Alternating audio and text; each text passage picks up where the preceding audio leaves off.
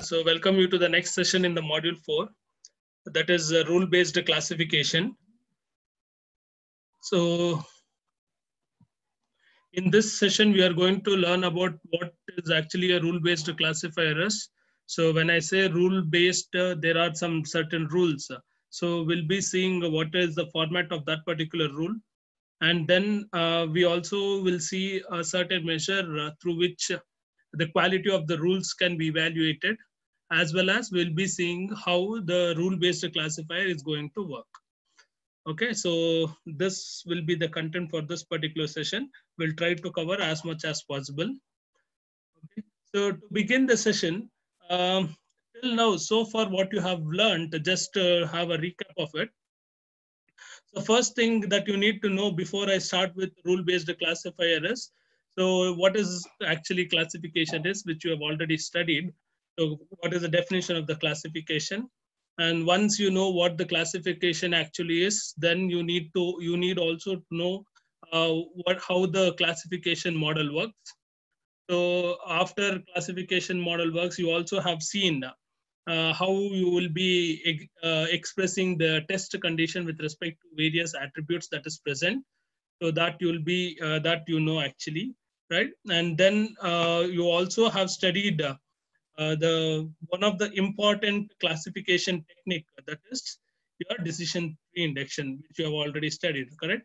So these are certain things which you need to know before you before we start with rule-based classifiers. Fine. So when I say rule-based classifier,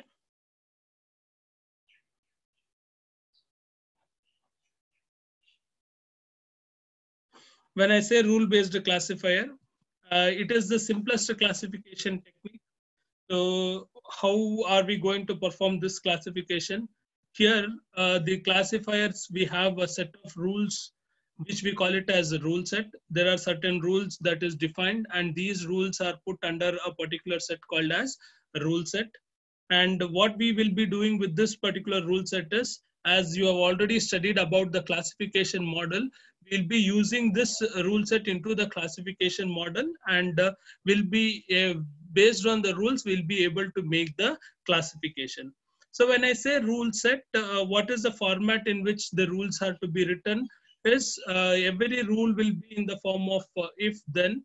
So if then form, it will be every rules. And generally its representation will be in the disjunctive form. So what is the disjunctive form representation of each rules, that we'll see next. So a rule-based classifier is the simplest technique. Okay, so first let's see the rule set representation. How are you going to represent the rule set? When I say rule set, it will be given a name. Say, consider I have given a name as R here. So every rule set R will consist of several rules, which are nothing but disjunctive representation. As I told, disjunct, so it is nothing but OR format, right? So it is that any one of these rules, there are K rules present in, as represented here, there are K rules present. So we'll be making use of either all of these rules or a few of these rules for classifying the training set that we are having. Okay, so here R will be the rule set, name of the rule set or rule set, and each of these RIs will be the classification rules or disjuncts. So when I say classification rule or disjunct, it is this particular representation here is still incomplete. How will this R1, each of these RI look like? What does actually it consist of? That we will see next. So next, this RI, each of these RI is in the form of if then. So what is that if then? We'll see here. So now we'll see the rule representation.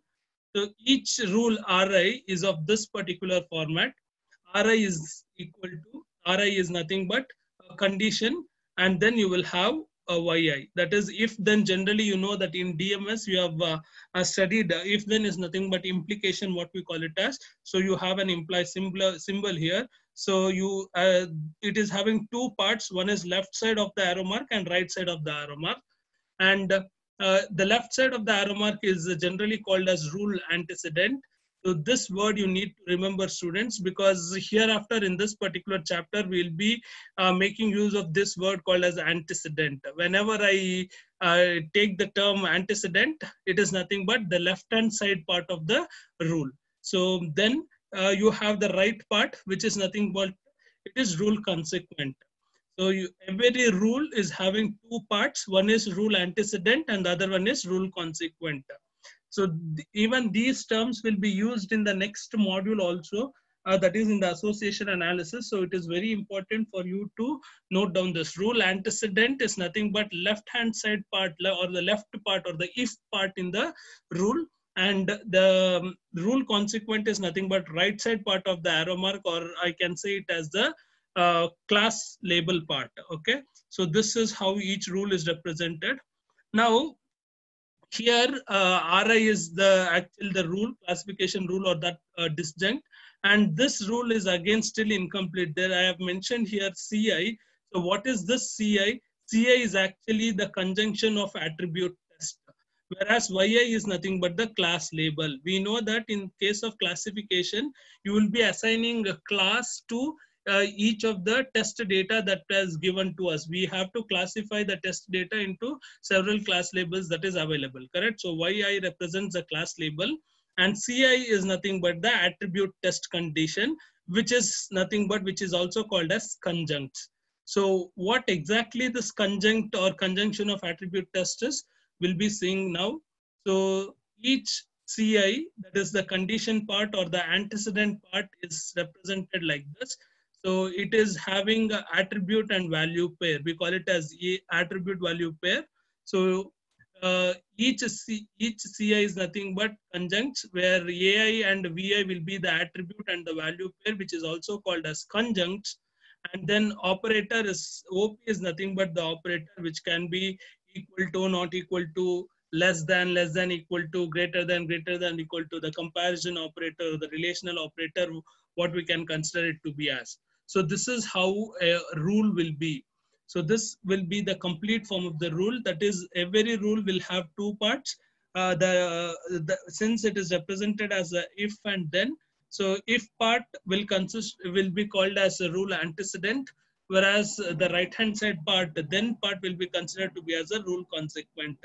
Generally, the rule consequent will be the class label. It consists of class label, and the rule antecedent will be consisting of your attribute test condition, the how you represent the test condition. So this is how your test conditions will be represented.